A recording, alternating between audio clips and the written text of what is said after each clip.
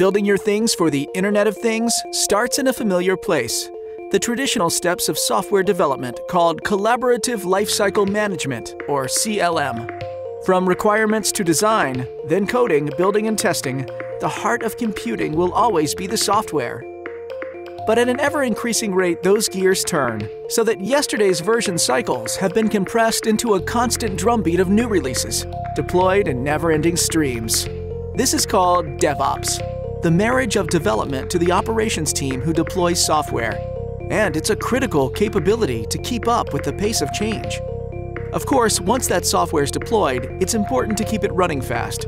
And that's an area called Application Performance Management, or APM. It's all the tools and skills we use to monitor, fix, and tune the delivery of software on the web and around the world. Understanding what's happening across all of those elements is key to operational success. And increasingly powerful analytics tools and engines are measuring and helping us improve our efficiency and quality.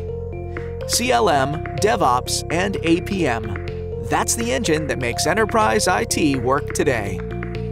But what happens when the users of enterprise software aren't users at all? When data flows from devices instead of humans at computers or browsers? When your car, your washer, your toaster are all logging on instead of you?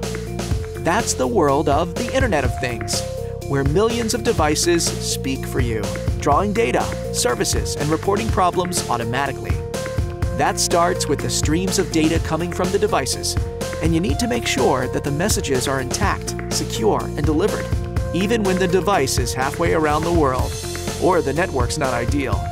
That involves the solid software embedded in the device, and solid message handling to get the data where it needs to go. And it goes directly to analytics engines that sift through the data for statistics, trends, problems, and insight.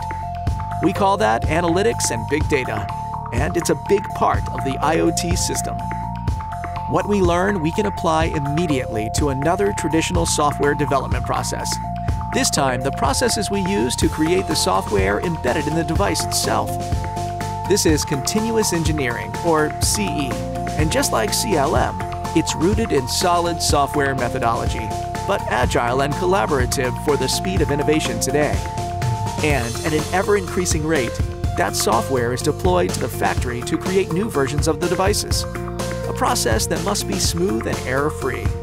And about that factory, we can apply what we learn from our analytics to the process of making the product, and analyze what is happening there to make products that are easier to produce, of higher quality, and with more efficiency. That's called Enterprise Asset Management, or EAM. Analyzing data from devices to apply what we learn to the process of designing and producing the product is what we call Enterprise IoT. It's not a science experiment or a toy.